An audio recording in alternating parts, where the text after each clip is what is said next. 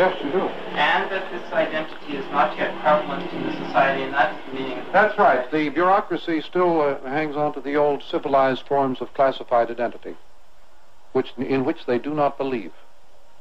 They have absolutely no convictions or awareness of civilized identity, but they go on going through the movements or motions of imposing it on you as a blueprint. That's true. Momentum.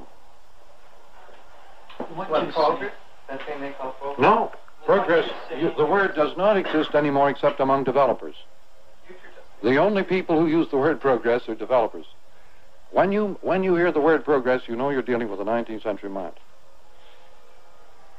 The progress literally stopped with electricity because you now have everything at once. You don't move on from one thing at a time to the next thing. You have everything.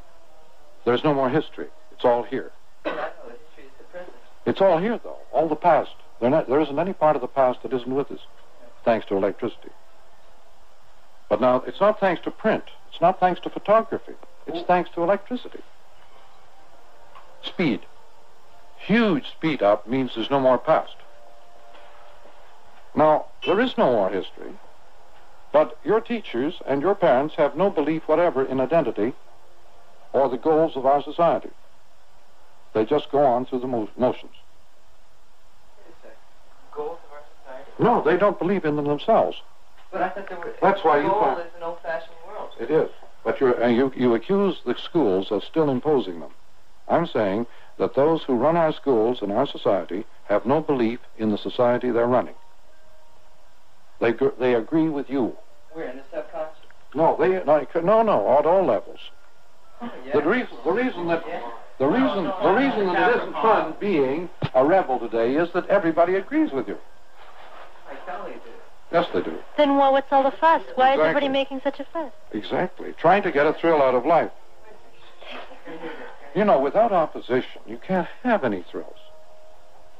If everyone agrees with you all the time, nobody gets in your way, there's no fun at all. But you see,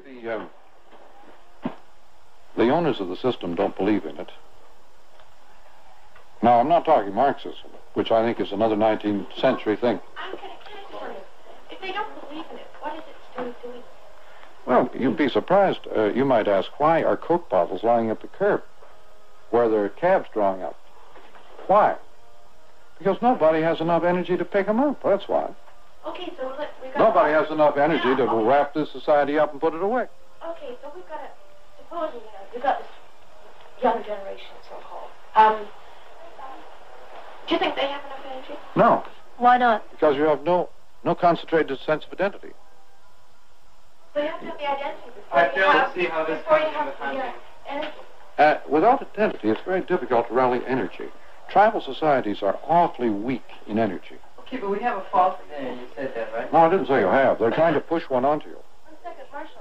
You said something about, okay, the David and Yeah, those people okay. and the unstructured people agree with you kids. Well, what about all the structured, very, very structured school principals and teachers? All right, the old rearview mirror bunch.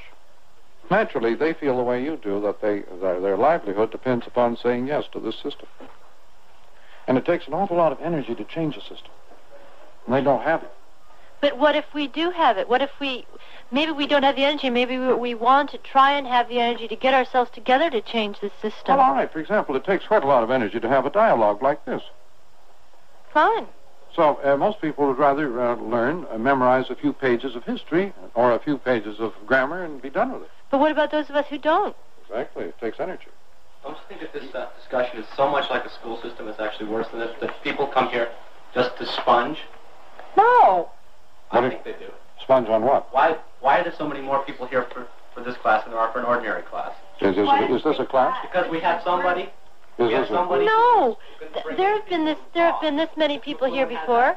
Has an aura around him that'll bring people in.